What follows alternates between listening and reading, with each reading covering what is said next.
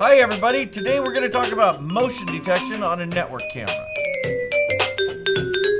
Hey everybody, and welcome back to another episode of D-LinkTV, D.I.Y. I'm Mike, and I'm here to help you get more out of your network. So, you hear me talk about the network cameras a lot, and we talk about the different things that you can do with them, mounting them, using them as baby monitors, this and that and the other. We talk about, being able to watch the video even on your phone. But one of the things that triggers these different things is motion detection. So what I wanted to do today was I wanted to go in depth on how to configure the motion detection so it does exactly what you want it to do, because there's a couple of different ways of configuring it. Now, this episode, we assume that you've already installed your camera. You can watch on the previous episode the installation and using easy search and stuff like that. We're just going to go straight to the heart of setting up motion detection, both in the camera's web interface and using the D.I.Y software. So let's go ahead, and the first thing that we're going to do is we're going to look at setting up motion detection to either block or watch a specific area in the video frame. Start by opening D.I.Y. Click the Setup gear at the bottom of the page. Now select the Advanced Professor button. Click Device List and select the camera you want to configure. Selecting the Motion Detection tab at the top may ask you to install an ActiveX control. Go ahead and let this install.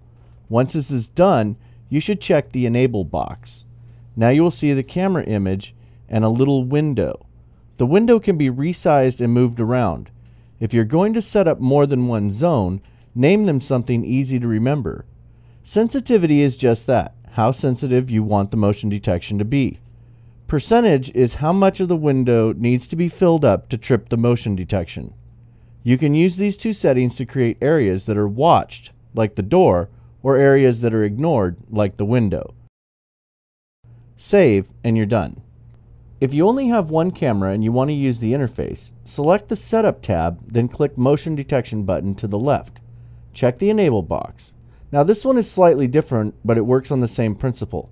Click and drag the red grid over the area you want watched, then erase any sections that you don't want watched.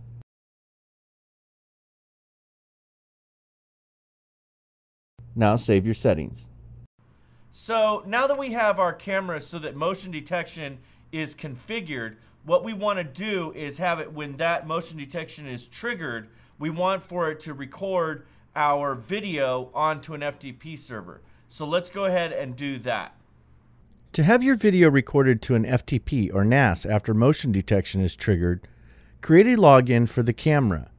Now select the Setup tab, then the Recording button on the left. Now check the Enable box. Put your username, password, and other relevant login information into the fields.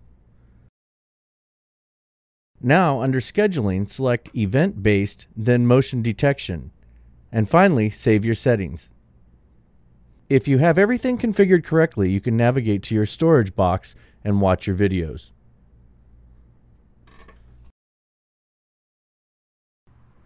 So now we have our cameras. They're set up with motion detection. So if something triggers it, it's going to start recording video, and it's going to record it on our FTP. So that's going to do it for this week. I'm Mike, and thanks for watching.